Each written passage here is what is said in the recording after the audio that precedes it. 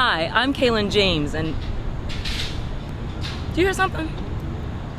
Okay, well. Come on, but yeah, we're losing daylight. Okay, I'm sorry. I thought I heard something. Okay, I can get it right this time. Come on, it's getting dark. All right, here we go.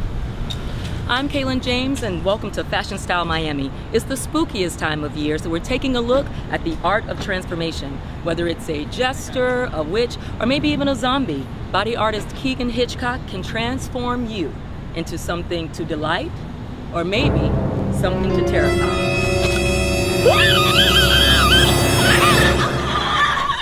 This all started because I invited body painting artist Kegan Hitchcock to the set of Art Loft to transform me into a jester for our Halloween special.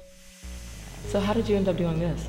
My mom ended up being a birthday party clown. After my little brother was born, she didn't want to go back to work full time. So she did that on the weekends. And being a little girl, of course, I was fascinated with makeup anyway. So anytime I could go with her when she was learning new face paint things or playing with her stuff, I did that. All right, so first I am doing a background of a classic white face, like, you know, the classic kind of jester or clown sort of face. And we're gonna go over, right now I'm sponging it on, just trying to make sure we got a nice even background. And then once that is complete, we're gonna make your eyes a little bit more dramatic, give them some cool designs, and maybe a little definition in your cheeks, a little rosy cheeks, a little contour, so you're cute and sexy, but a little spooky to stay with the Halloween theme. Nice. This is the part where it's a little bit of the spooky, almost that kind of vampire, like sucked in cheeks kind of look. So the gaunt look. Exactly. So really good tip with the contouring, even in fashion makeup. If you do a little darker, using black, you wouldn't really use black on a regular basis. Use a little darker than your own skin tone. Little shading above the collarbone here and a little below, so your collarbone looks more prominent. Makes you look like you lost about 10 pounds. Good to know. And there are conventions that they either travel around or they're in the same city at the same time of year. Here in South Florida, there's one, the Face and Body Art International. They, some of the best artists from all around the country and the world come and teach seminars for 4 days, and classes all day, then practice and partying all night. What are the essentials in a face painter and body painter's bag?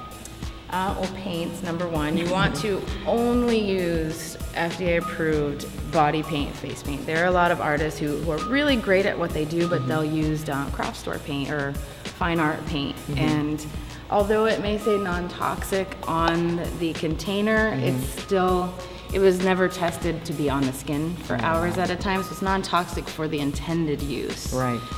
Which is usually a canvas or a wall or paper. One of the other things in my kit that I forget about sometimes, but are a great tool, are stencils. So I'm gonna lay down a background color on your arm here. We're gonna go with the red. You've got your cute little red and black jester thing going on. So I'll lay down in sort of a diamond pattern to go with what you've got on. And you just lay it. Once this is dry, you can kind of touch it. You don't get a lot on your hand. It doesn't really smudge too much. So we'll do that. Lay it nice and tight on your skin and just kind of tap or stipple your next color on.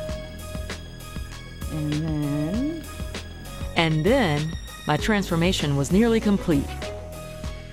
Finishing touches were added to the lips, eyes. We added fantasy lashes. Now add thigh highs, shoes, a corset, gloves, a headband. Oh, and we can't forget the scepter. And voila, transformation. Oh, how I love pretending to be another character.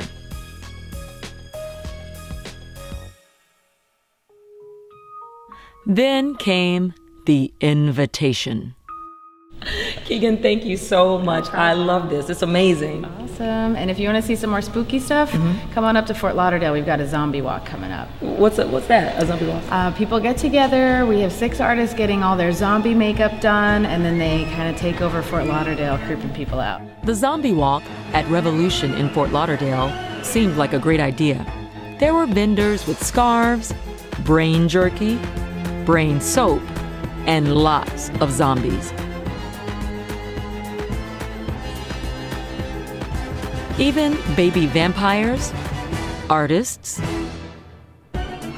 The zombies came in every incarnation. There were sexy zombies, bloodthirsty nurses, Daft Punk DJ zombies, and even the babies got in on the action. It's an annual, family-friendly event where professional makeup artists transform ordinary people into fear-inducing zombies. But nothing, I mean nothing, prepared me for this dark side of Kegan Hitchcock's work and what it had in store.